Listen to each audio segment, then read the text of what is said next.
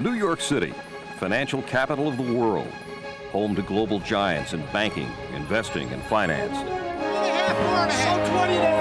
Where there's always a transaction on the table, money on the line, and business never sleeps. It's also home to the New York Mercantile Exchange, where billions of dollars in commodities are traded every day that one way or another impact business and consumer alike.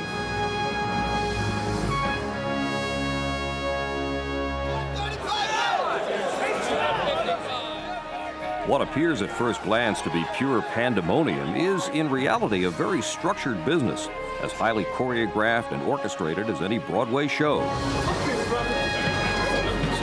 The New York Mercantile Exchange is a marketplace for buying and selling futures and options contracts in commodities.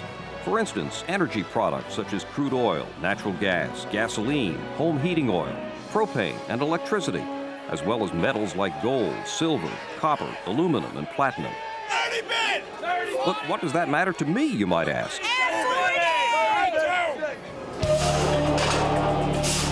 Here's an example. Oil refiners sell fuel, mainly gasoline, heating oil, diesel, and jet fuel. Airlines buy large quantities of jet fuel. It's similar to heating oil, and the two products are often priced within a few cents of each other. As price protection against unexpected increases in the cost of jet fuel, an airline can buy a heating oil futures contract at today's known price for use in the future. If prices rise tomorrow, the airline saves money by having locked in a lower fuel cost. That's called hedging. The fuel savings can mean lower airfares for you and me. The same principle applies to heating oil we use to keep our homes warm in winter and the gasoline we buy for our cars. When companies protect themselves from volatile prices, they can help pass along those savings to their customers. Price transparency is a key advantage to doing business on the exchange.